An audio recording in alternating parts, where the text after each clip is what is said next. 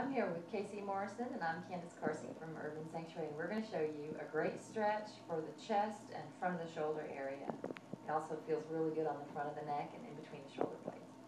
So what I'm going to do behind my back, and you'll see part of it, is I'm going to grab one of my thumbs and then slowly lift up my arms. So I'm going to grab this thumb and slightly arch my back and straighten out my arms. As I straighten out my arms, I'm feeling that stretch in the front of my shoulders. This is really good for opening up the front of the body. Really good for people who work on computers, and drive a lot. Now I'm going to switch to the other side. Probably looks the same. But usually most people have one side that's tighter than the other. And the effect this stretch has is it just lengthens and opens everything in the front of the body.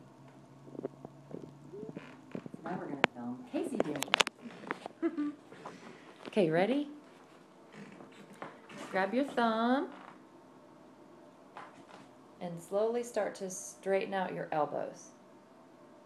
Can you feel it in your chest? I can. Okay.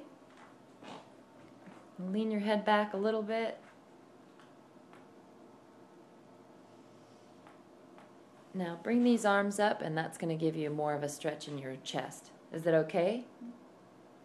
You just want to go just as far as you can go without actually hurting. Stretches shouldn't hurt.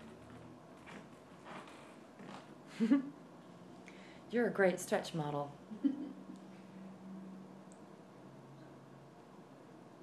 Okay, excellent. Now where do you feel the difference? I feel a difference here, especially in this area. Because that area is tighter? Because this that area is side? tighter. I tend to do a lot of driving, typing, and writing on this side.